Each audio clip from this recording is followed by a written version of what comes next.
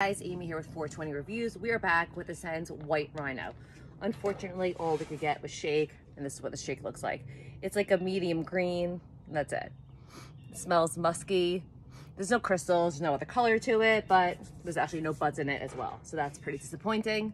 I have my bong packed, one toke, you know the rules. Let's give it a shot.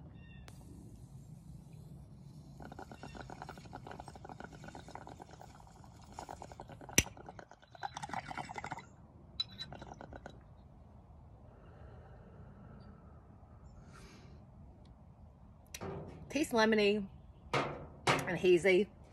I'm not a huge fan, so White Rhino, 4.0 for me. I had to send to Montclair. Go check them out. Let's go check something else out too.